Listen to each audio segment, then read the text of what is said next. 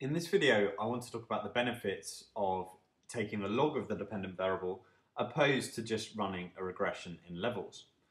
So the first of these benefits is if I take the log of my dependent variable and I leave my independent variables in non-logged form, then I have a model which looks something like this. So I have log y is equal to alpha plus beta 1 times x1i plus beta 2 times x2i all the way through to xp, or beta p rather, times xpi. So what's one of the benefits to doing this? Well, you can actually see it if I then take the inverse of the log, which is the exponential function. I can then re-express this model in terms of exponent. So I can write this model as yi is equal to e to the power alpha times e to the power beta 1 times x1i times e to the beta 2 times x2i, etc. And you can see that essentially by looking at our model in this form, we are allowing for a very non-linear and therefore quite general relationship between our variables. And often a linear model just doesn't cut it. So having this multiplicative form, as we do here, often is a much better way of modeling the dependent variable than just using a linear model. So that's one particular benefit. Another benefit is if I take the log of the dependent variable and I also take the log of the independent variables, so I have a model which looks something like this. Log y is equal to alpha plus beta 1 times log x1i plus beta 2 times log of x2i all the way through to beta p times log of xpi, then these coefficients here on the individual log terms actually have immediately an economic interpretation. They are the elasticities of that particular variable, or rather of the dependent variable with respect to that particular variable.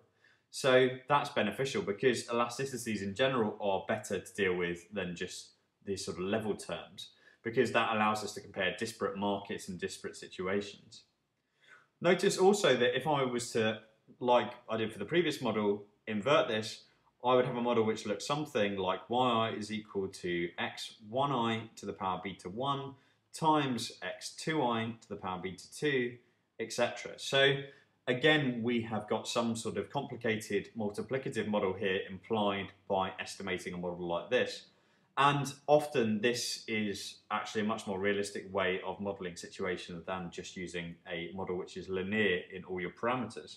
Okay, the third benefit of taking the log of the dependent variable is a little bit of a salient one, and it's a fact that's not well recognised. Often it's the case that we have a dependent variable which is something like sales, perhaps, or perhaps it's wages. And implicit with these types of variable is the fact that these are always greater than or equal to 0. There is no way for sales to be negative or for wages to be negative. In most normal economies, that is anyway. And technically, when we actually deal with a model which has a limited dependent variable like this, then in theory we should be using some sort of limited dependent variable method to deal with it, rather than just running OLS. In practice, it often doesn't make that much difference, but for theoretical soundness, by taking the log of the dependent variable, the log of the dependent variable satisfies quite different properties to y. Essentially, the log of the dependent variable has a maximum value which is plus infinity, and it has a minimum value which is minus infinity. So our dependent variable now, if we're running a model which has got log yi as a dependent variable, is no longer a limited dependent variable model. So theoretically, that is a better situation than dealing with a limited dependent variable. The fourth situation is to do with heteroscedasticity. And the idea here is that if we have a model which has heteroscedasticity, so we have a model which perhaps looks something like this, so I have some yi and some xi, which look something like this. So I'm getting a higher variance in yi as xi is increasing, so that's my xi, that's my yi, and that will be reflected in my sort of distance of my points away from my fitted line. Well, essentially what the log transform does is it suppresses variation because the log function itself has a decreasing marginal returns to xi. So by actually taking a log of my dependent variable and often taking the log of my independent variable, then you can actually transform to situations which practically you've actually got rid of this heteroscedasticity because it's just been suppressed so much by the log function. So perhaps your fitted model looks something like that now, and perhaps there's still a bit of heteroscedasticity, but practically it's no longer an issue.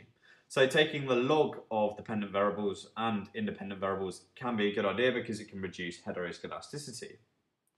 The last reason for taking the log of a dependent variable is because of the fact that by taking the log of the dependent variable, we actually make our data more normal, or technically make the error more normal. And the way in which this works is similar to the example with heteroscedasticity.